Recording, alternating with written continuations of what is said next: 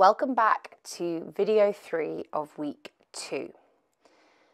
As you're hopefully starting to realise by now, you are going to be getting yourself into a laying prone position, big toes together, ankles hanging out wide, crossing your arms, head on your hands, and maybe this time you can start twisting with your head the different direction to what you've done before. So this is just a little bit of a side note, but sometimes it can actually pay posturally to swap over which side you start with. So please bear that in mind. Once again, when we're halfway through, I'll remind you to swap your head over. I want you also to think about that same breathing that we did in the last video. So you're starting to channel that nasal diaphragmatic breathing, where you're taking your breath much deeper into your body than you probably normally do. You're actively trying to create that movement of the lower rib cage in all directions, but you're also making sure that you exhale fully as well. Nice and calm, nice and slow, deeply, but that doesn't mean loudly. You're sipping that air. In today's kind of mindset-based video, I'm talking about the concept of mothering yourself. I would say that the most difficult thing about my job, it's not about deciding what's wrong with somebody's body or choosing the exercises that I have to give them. It's about teaching them to be kind to themselves. It's so hard. It's so hard. People are so used to forcing through things that cause them pain, determined to achieve things because they think that they should be able to do something, or the person next to them can do something, and they're thinking, oh, my hip is hurting while I do this thing, but if I try a bit harder, if I hold it for a bit longer, my hip will stop hurting. And that doesn't work. When we force through pain, all we do is create more pain for ourselves. It sounds so obvious, I think, when I say it like this. But actually in that moment when the person's doing their posture exercises or any form of exercise, it can really take you by surprise that you're kind of doing it, I think.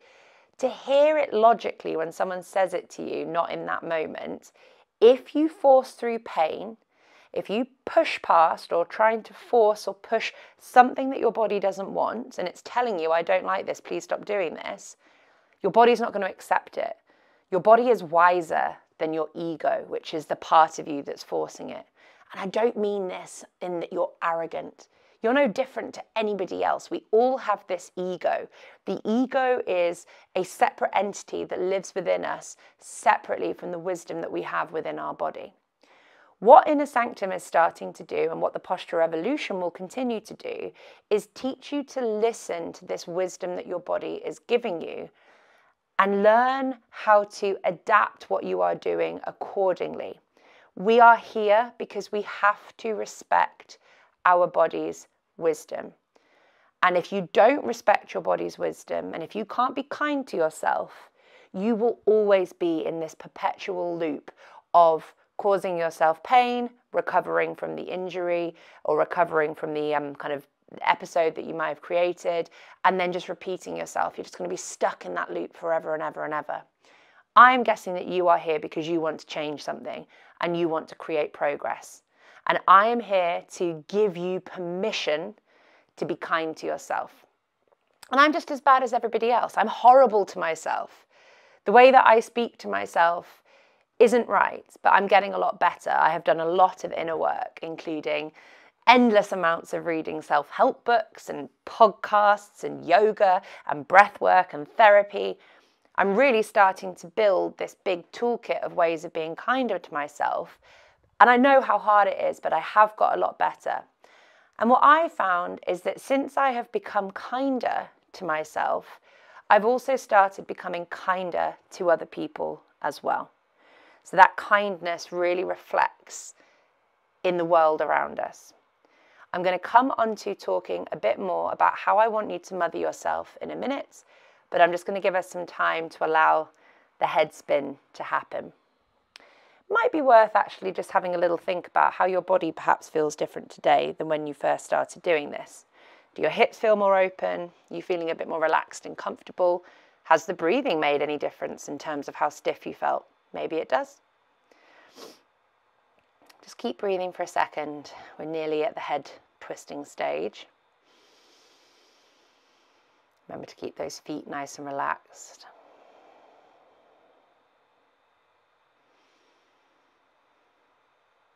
And that's time. Twist your head over to the other way. So, mothering yourself. What does this mean? I want you to think about yourself as a child that you care deeply for.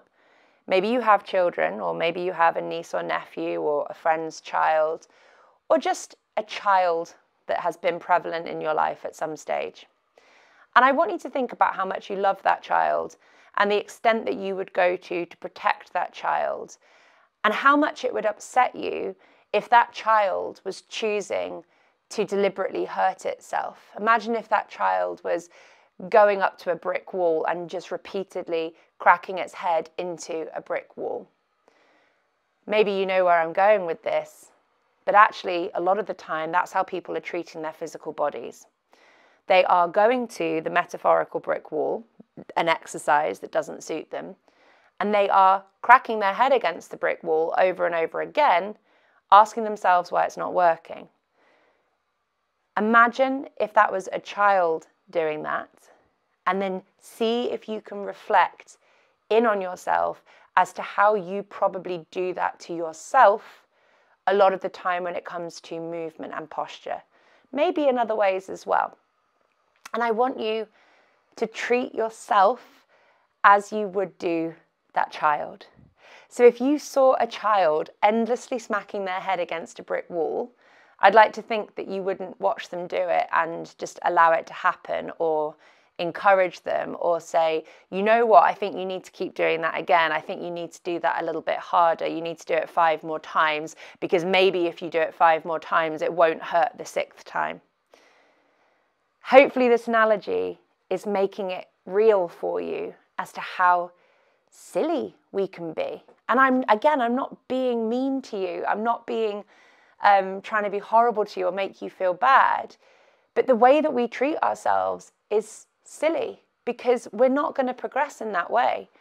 If you are routinely going back to exercises and trying to force them to happen, when your body is telling you, I don't want to do that thing, it's only going to make you feel worse.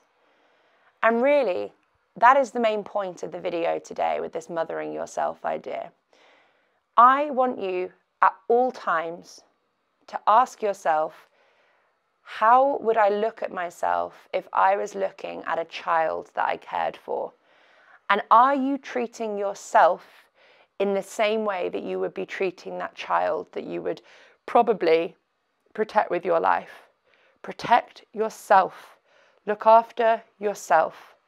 The kinder you are to yourself, and the more that you look after yourself, the more you are going to feel better physically and mentally, the kinder you're going to be for other people, the better boundaries you're going to have with other people, and the more confident you're just going to be in your day-to-day life. This is such a important and big concept, and you know, I'm not a professional therapist in those types of ways, in you know, like a talking therapy way. But what I do know is that the people who can adapt these types of concepts to their movement are going to make changes a lot quicker. So anytime throughout Inner Sanctum, throughout Posture Evolution, anytime that your body tells you, I don't want to do this, please stop doing this, I want you to promise me and to promise yourself that you're going to be an advocate for yourself, you're going to mother yourself, and you're going to stop doing things that intuitively feel wrong. Because the more that you tap into your intuition, the more you're going to get out of this experience, the better your body's going to feel, and you're going to open up these channels of communication between your brain, your ego, and your body. And that will be the thing, or one of the things, that makes the biggest difference, both in how you feel, but how you live your life. Hopefully that's given you a little bit of a reminder that if you're staying in this exercise and your lower back is hurting, or maybe your neck is getting tense or your knee hurts, whatever it is, that you got out of this exercise when that started happening and you did something else that suited you more. You just focused on the breath and you listened to me lecture you a little bit, but hopefully prove a point that's a very important one to take on board. I'll see you again next week. Lots of love. Goodbye.